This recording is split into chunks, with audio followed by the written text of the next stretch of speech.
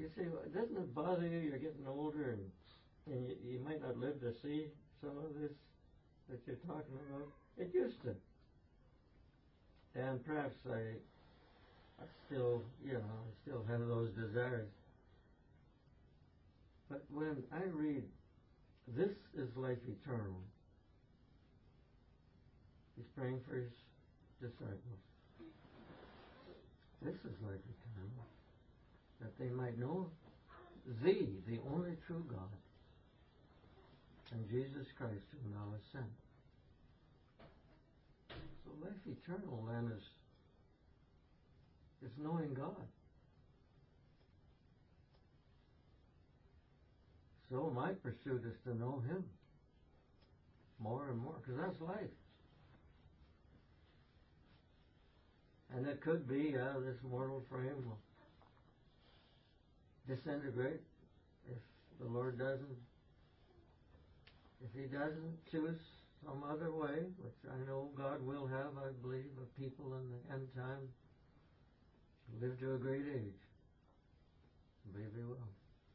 And just step off from there into immortality. I believe that'll happen. And I'm not boasting that because I believe that I will qualify. I'm not saying that.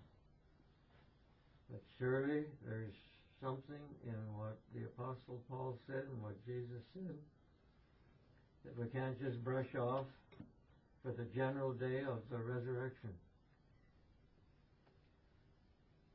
And he stands before the grieving sisters, and there's Lazarus down there in the tomb, been there 4 days.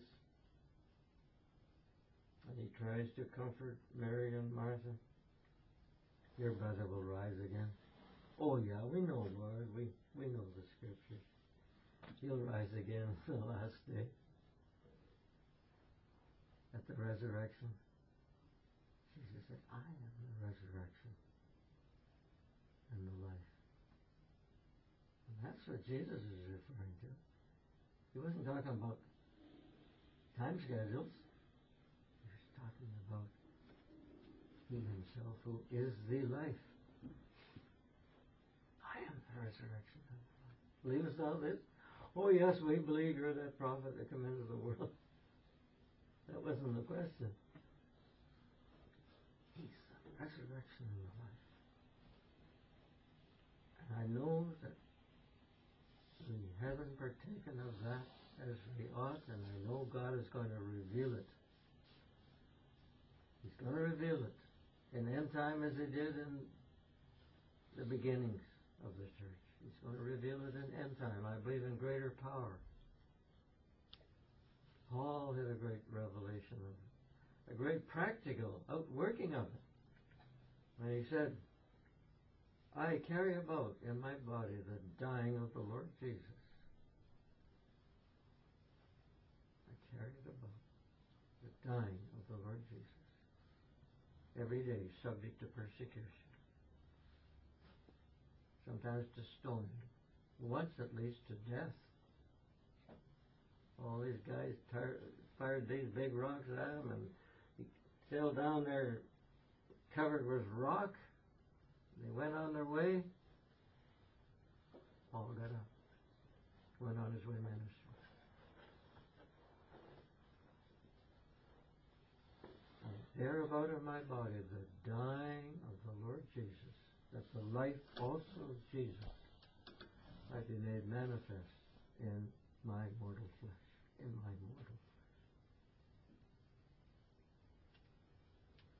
And so the resurrection and the life is not only to be revealed in immortality, it's to be revealed in mortality.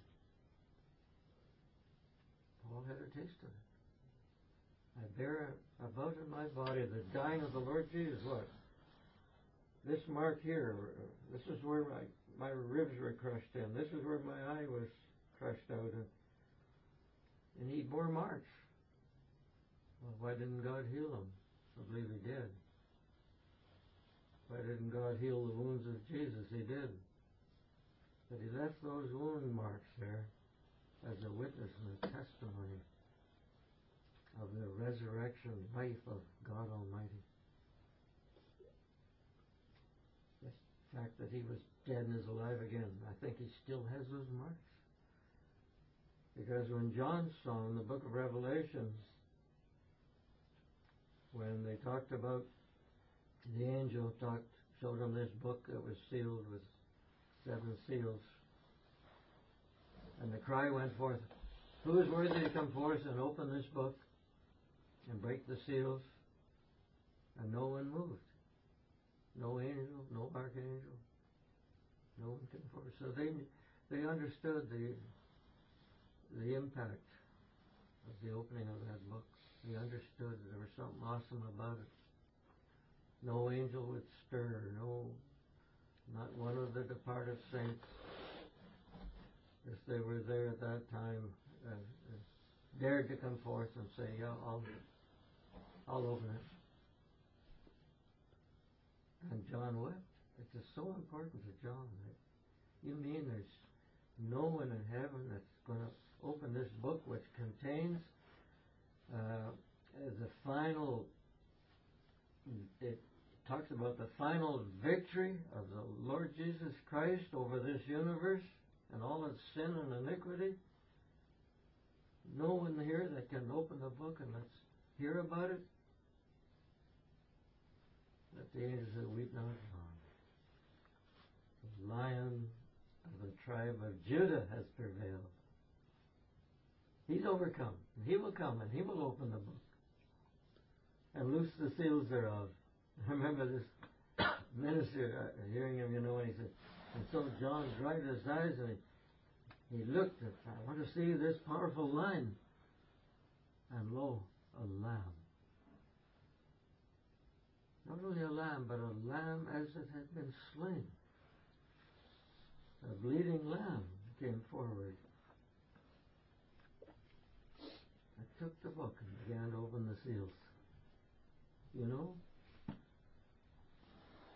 it's the most awesome thing that when great kings and dictators or prime ministers or you name it in the earth, and the earth has had many of them, from as far back as we have recollection, and as far back as we have history, these potentates that would rise up and lord it over the nation. And the ultimate conqueror is a lion, but he's got the character of the Lamb of the tribe of Judah.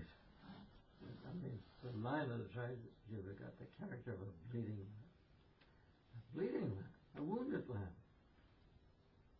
Carries those wounds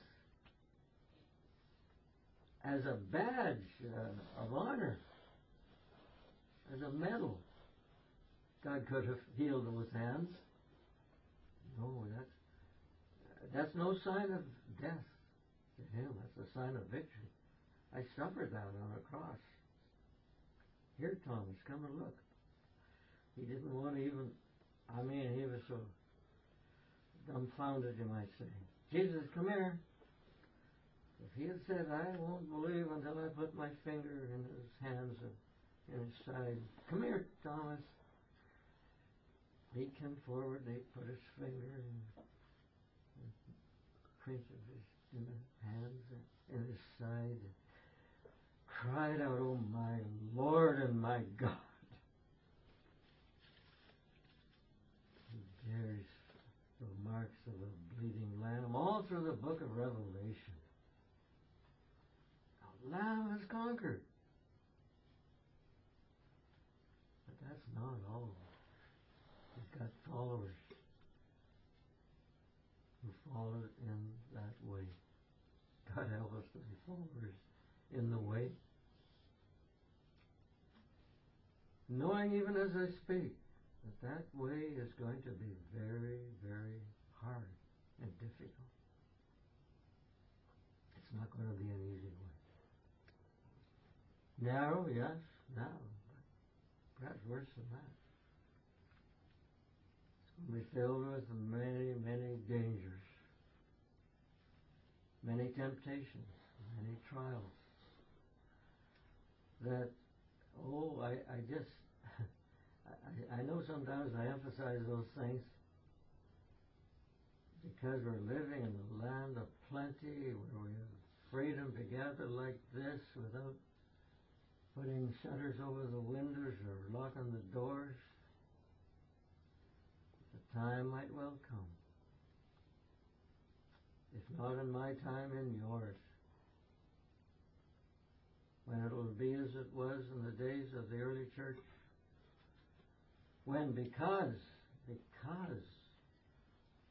of the power of the Lamb on the throne and the message that came forth by the Spirit who represented him in the earth, who spoke of that cross and of that death and of that resurrection, that was the thing that enraged the governments there in Judea. Kings of the earth risen up against the Lord and against his anointed. They took him on and they crucified him, and he rose from the dead, and they took him on again. Because though he was crucified and put away, he rose from the dead and he ascended, but there was a people on the earth who were in such close contact with him that they were like their master. He took note of the disciples that they'd been with Jesus. What do you mean by preaching this Jesus that we crucified? Peter says, we mean this, that he whom you crucified, God has raised from the dead and has appointed him King of all kings.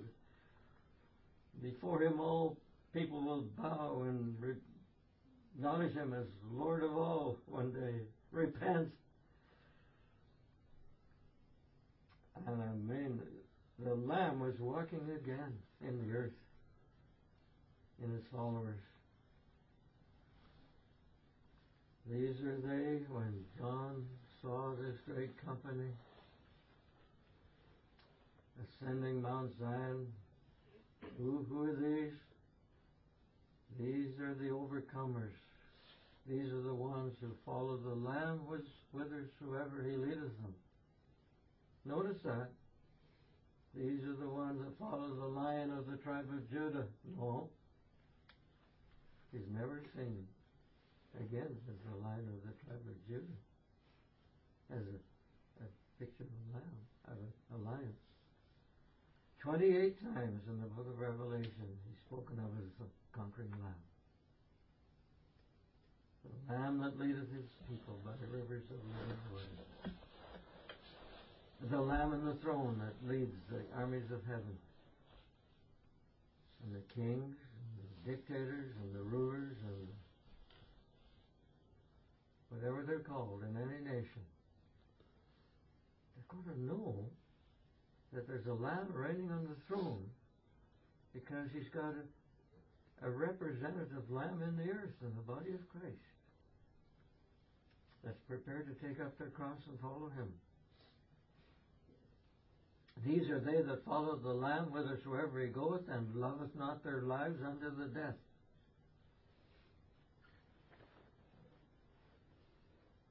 Preceded by saying, they overcame these people, this great crowd.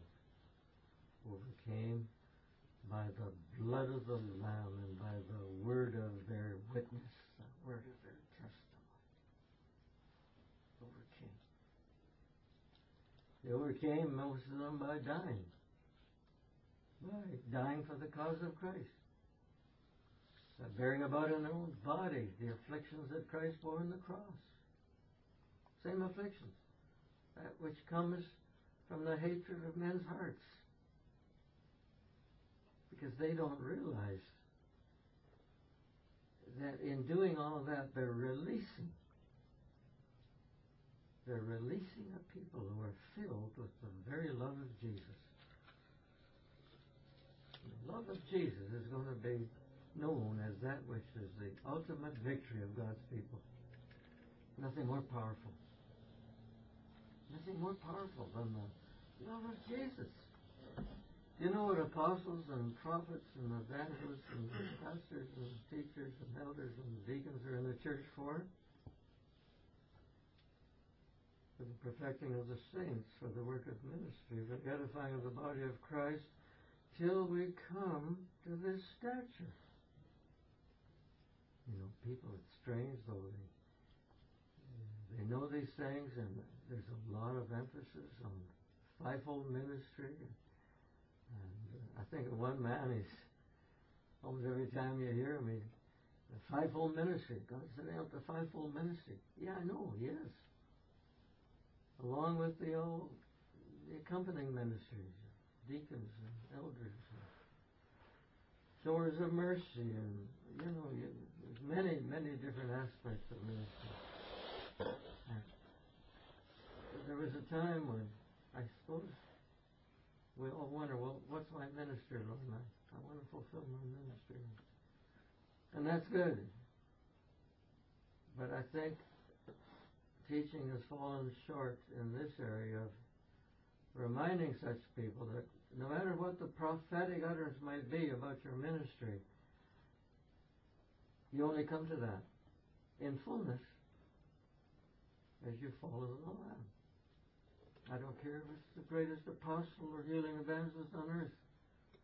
If he doesn't follow the Lamb, his ministry might be effective by way of healing people. It won't give him any credit in the courts of heaven if he isn't following the Lamb.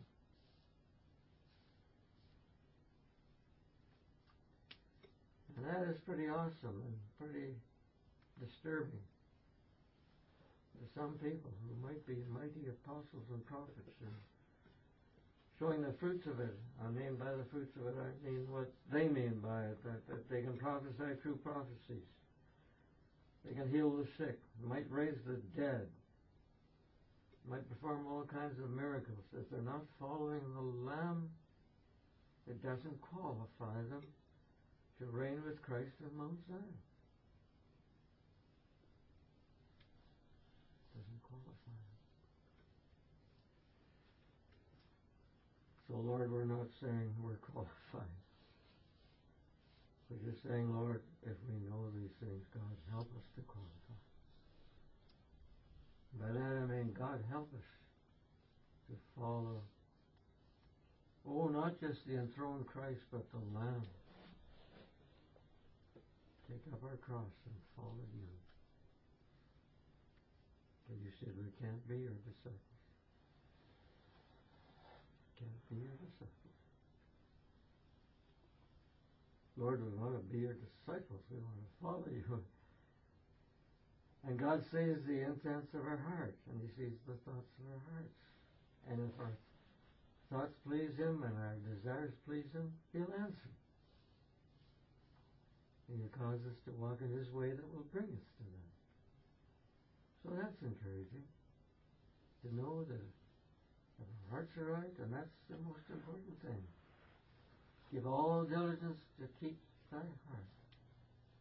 Keep it with all diligence, for out of it are the issues of life.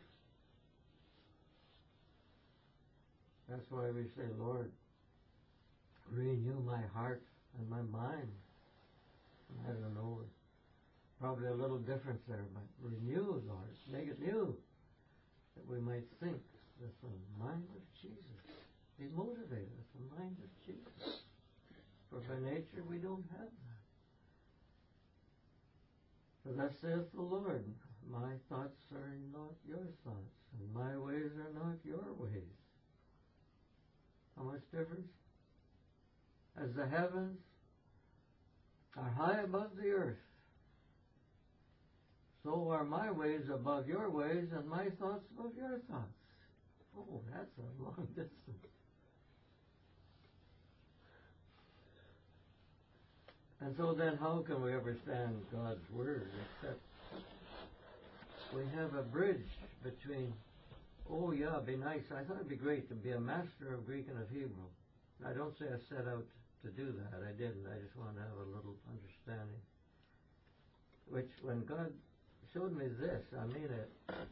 I don't care if I never know Greek or any more of it. If I come to know Him better. And the Lord seemed to show me when I stopped worrying about Greek and Hebrew. It sort of showed me this, like, here's English and German and French and Latin and Greek and Hebrew and Chinese and Japanese, and let's see them as the size of this zero here.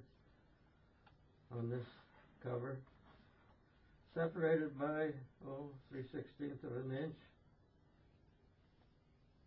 And that's the barrier between Greek and English, 1/8 of an inch. But the barrier between Greek or German or Japanese and the mind of God is infinite. That's the real barrier. Infinite. So no matter if I could master every language on earth, including the dead languages of Latin, Greek, and Hebrew, if I could master that to perfection, could read the scriptures, I wouldn't know God. I wouldn't know God. Saul of Tarsus was such a man. I mean, he knew Greek and Hebrew to perfection. I'm sure he did. On occasion, though, he spoke Greek or Aramaic. And he started to speak in Hebrew. These Hebrews, that man, he knows Hebrew. And they listened. He spoke to them. Greek oration and Hebrew. He knew it thoroughly. Didn't know God.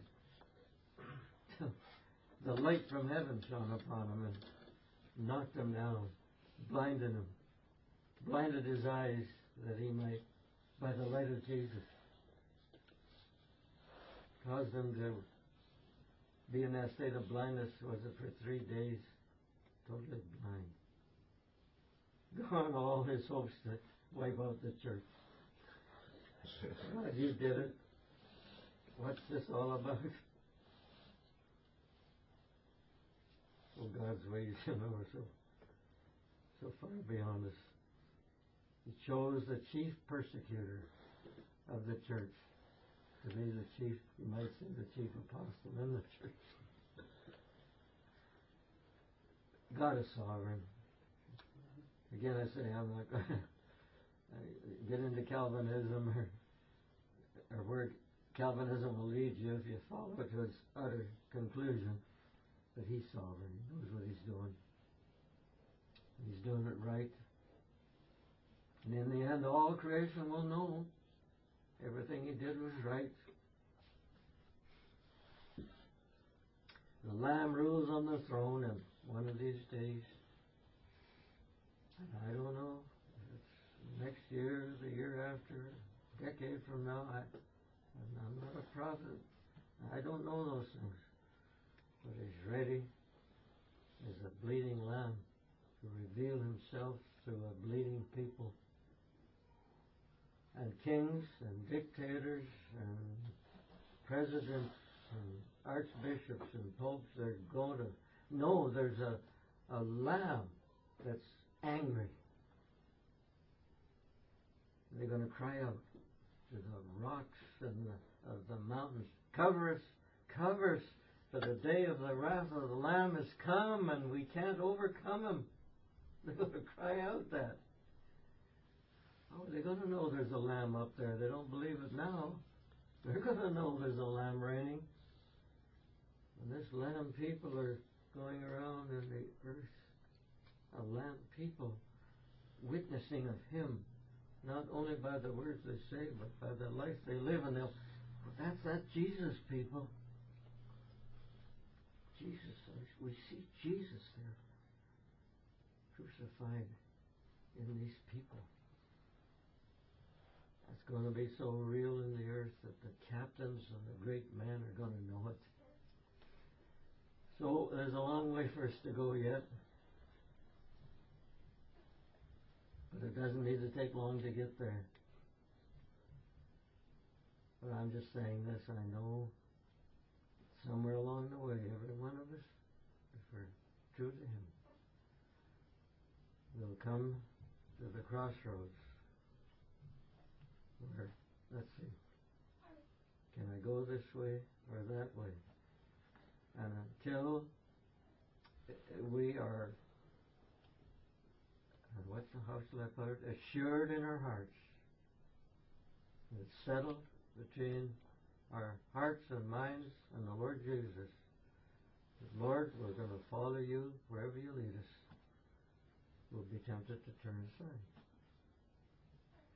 So that's why it's so very important today that this confirmation of the life of Christ in us and the requirement of Christ for a disciple is known.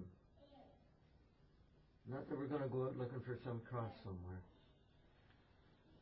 But that we know what God wants. That when the time comes, God says, there. Pick that cross up.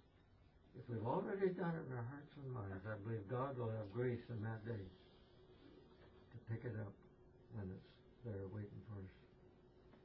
Like Jesus picked his up. It was all prepared for him. His heart was fixed.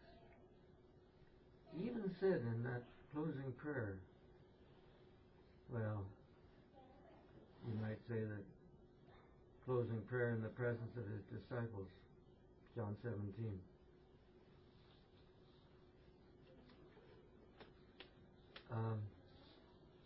Father, I come to thee.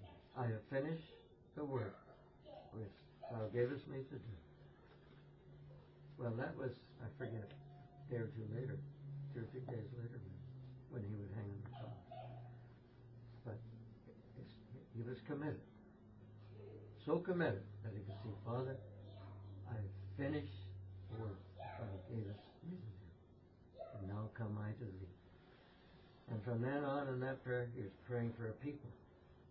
Praying for you and I. Not only for these that you have given me here, but for those that will believe on me through their word. I pray for them also. And we need to read John 17 often. Pray for us. It would be one as he was one with the Father. I and them, and thou and me. That they might be one in us. And what's the outcome of that? That the world might believe that thou hast sent me. That's the outcome of this union in the body of Christ. It's not a mechanical thing. It's not saying, oh, come on, let's have a great show of unity here. Let's all get together, forget doctrines, all that. Let's get together in this building that seats 10,000 people and show the world we're one. Nothing to do with that. The people coming into harmony with Jesus.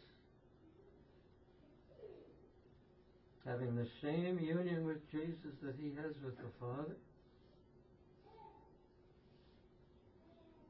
Then the world will believe. Then there will be a witness in the earth that Jesus was when he was here in one man.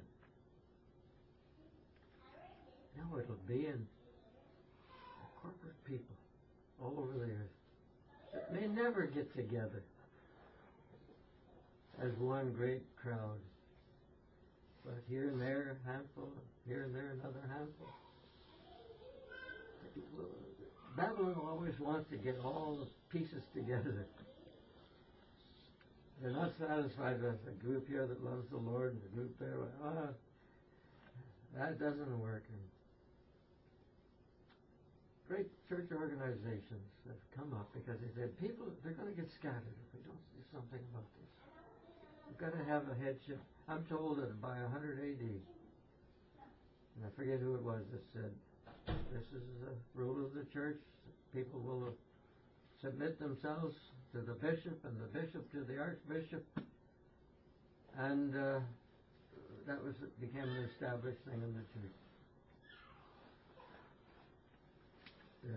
The lordship of Christ soon gave way to the lordship of man in the house of God.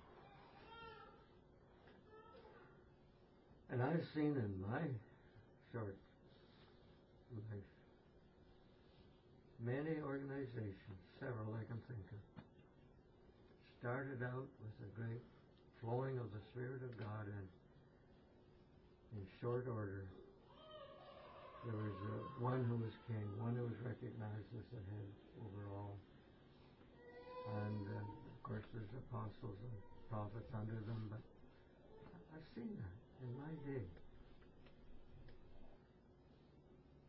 So how can we avoid then getting popularized if we have a great and mighty gift? There's only one way, and that's to follow the Lamb. If you're following him, he'll show you your cross, which could be go lay down your ministry. In fact, he did that for a while. Somehow, I guess they, I don't know, got back into it. Go and take a job. Go and work out there in the work sector. I'm just saying it doesn't matter what. But God's so jealous over His people, He will not give His glory to the greatest apostle, prophet, teacher, evangelist that ever lived. He won't share His glory with anyone. He's still jealous of His own glory. Yet He give it all to Jesus. Because in Jesus, He was the Son of the Father, the express image of the Father, coming into the earth, sealed with this covenant on His lips. Lo, I come to do Thy will, O God, and tempted concerning it, on the Mount of Temptation, tempted concerning that covenant. You're the Son of God. Here, you're hungry, aren't you? 40 days. Turn that to bread. You can do it. You're the Son of God. People think every time the devil challenges us, we've got to accept the challenge. Oh no, Jesus wouldn't. He knew the mind of God. He'd do what God said. He wasn't going to react to what the devil did. He would only react to what the Father said. God is going to have this true testimony of Jesus in the earth. The same testimony that Jesus was Himself when He was here as one man. He's going to have it in a people. Testimony of Jesus, which is better than any, higher order than any prophet. But the testimony of Jesus is the spirit of prophecy. And this prophet that was showing John around in the heavens, one of the prophets apparently that had gone on, we don't know who it was. But he was so ablaze with the light and glory of God that John thought it was Jesus, and he fell down to worship. He said, No, don't do that. I'm of your brethren, and of your, I'm a fellow of your, how does it put it? I'm of your brethren. And of those who have the testimony of Jesus. And of those who have the testimony. Those that have the testimony of Jesus. I'm your brethren, and he mentions the prophets there. And of the prophets that have the testimony of Jesus, keep His word. So, apparently he was one of the prophets who had gone on. That was there showing John around. And John was twice, he was tempted to fall and worship him. Don't do it. Worship God, for the testimony of Jesus is the spirit of prophecy. When he says it's the spirit of prophecy, to me it indicates it's far higher than having a gift of prophecy. It's the spirit, the whole being of this prophetic people is the Spirit of Christ, the Spirit of prophecy. God has a great work in mind in His people, and I believe it'll be in this generation. We don't know that. We're not to be concerned about that, because it can be in this generation, and many are in this generation, not few, not anything about it. These are they that keep the testimony of Jesus. These are they that follow the Lamb whithersoever He goeth. Followers of the Lamb, knowing Him as the way, that causes us to know truth. Practical truth, living truth, not just theoretical truth, intellectual truth. Follow Him in the way, we come to know Him who is the truth, the Logos of God, and the life. Well, I think that's it enough. I hope you've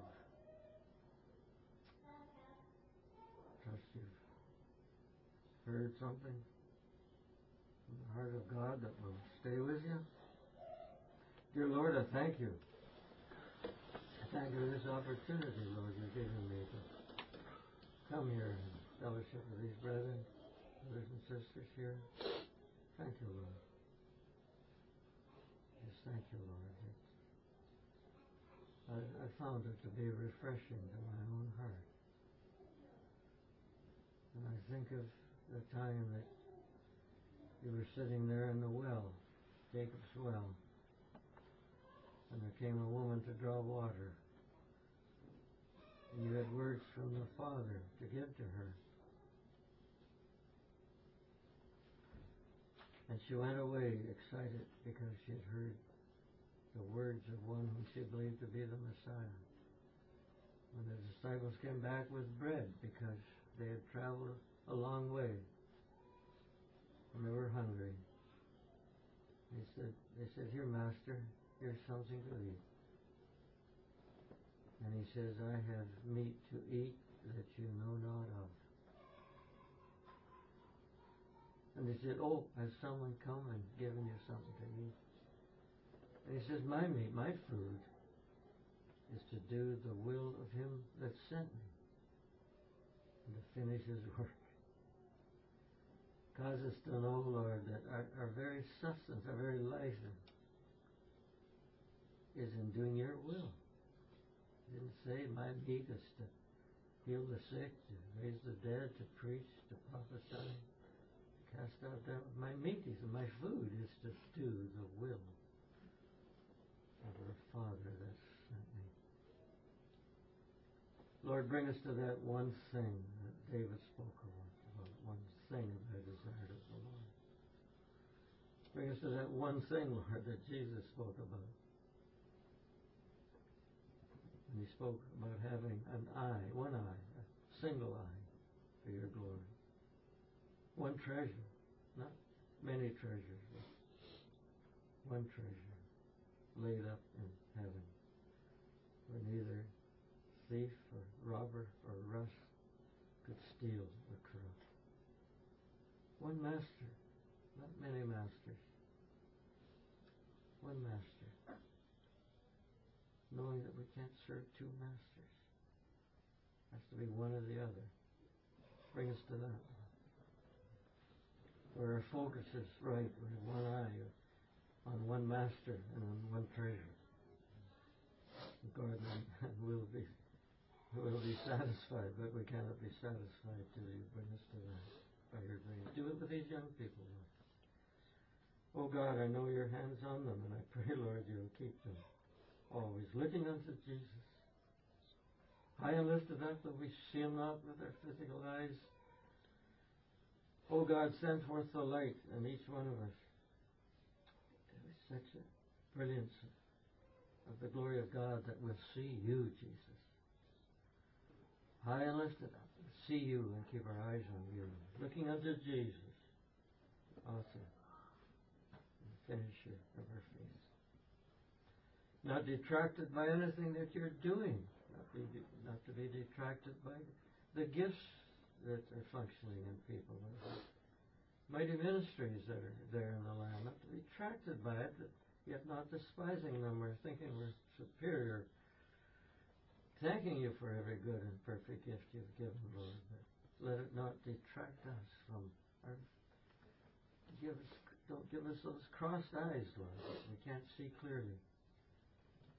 Give us an eye that is single, focused upon you, the exalted one, high and lifted up.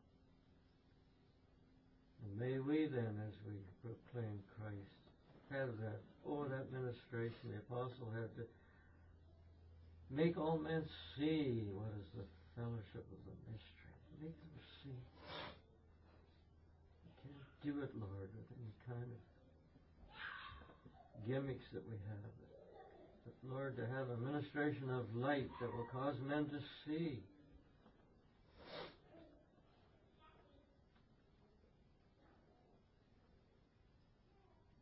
Do it, Lord, we pray for this group here, every one of them, Lord. Keep looking unto you, the author and the finisher of their faith. That in the days to come, when There's a lot of trouble in the land, much more than there is now.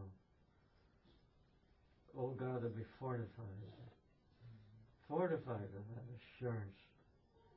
God, you sent us, and you sent us in this generation, and you promised that in the greatness of the evil, no matter how great it was, there'd be more grace.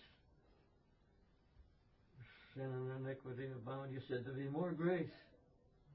It would abound beyond that. And I pray, Lord, that you would do that for your name's sake. Put that burden on the hearts of all of us, Lord, more and more. The burden that Isaiah had. As watchmen on the walls, we will not be able to rest or take our peace, Lord, till the righteousness of Zion goes forth as brightness, and the salvation of it is a burning lamp. A message, yeah, but more than that, a burning lamp. So that's your burden. You declared through the prophet, for Zion's sake I will not hold my peace, for Jerusalem's sake I cannot rest till the righteousness thereof goes forth as brightness, and the salvation thereof as a lamp that burneth. Thank you for the burden of your heart. We accept the burden of your heart, Lord, when you lay it upon us, but make us worthy to receive that burden through no worthiness of our own, but by coming into the yoke of Christ, which he bids us to do.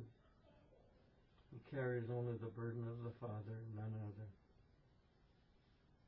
We want to come into that yoke so thoroughly, Lord, that we have no burden but the one that you lay upon us.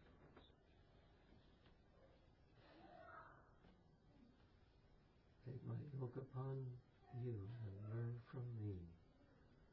For I am meek and lowly in heart, and ye shall find rest unto your souls. Dear Lord, we thank you in Jesus' name. Amen.